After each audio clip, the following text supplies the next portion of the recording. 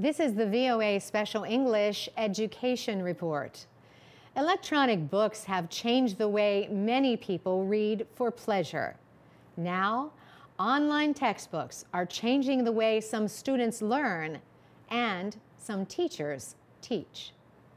More than 175,000 students attend the public schools in Fairfax County, Virginia, outside Washington. Last year, the school system used digital books in 15 schools.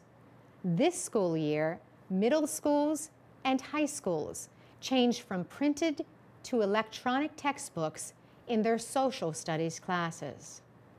Luke Rosa is a history teacher at Falls Church High School.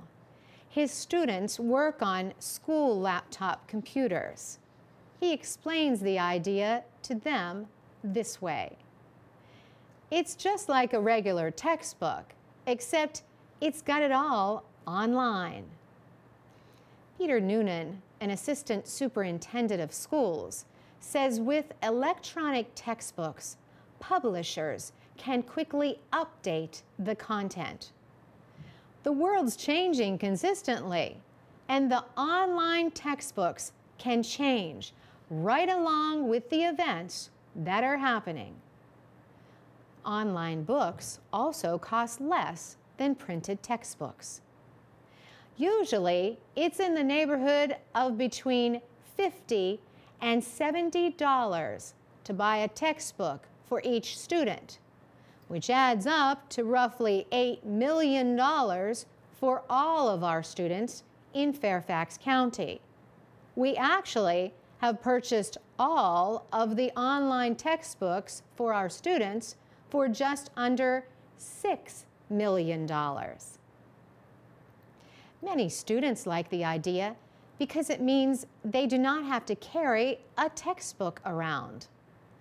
Also, they can write notes on their work and save the notes in their account. But one student complained that the internet connection does not always work. Social studies teacher Michael Bambara says the e-book he uses in his government class is better than a printed textbook. He likes the way it has materials for students with different reading levels. So a person can individualize their learning, and I can individualize their instruction. But the students also need internet access when they are not at school. About 10% of students in Fairfax County do not have a computer or online access at home. Public libraries in the county have free internet. There are also after-school computer labs as well as computer clubhouses supported by the county. Other school systems in the area are considering online textbooks. Officials in Prince George's County, Maryland, plan a test project next year.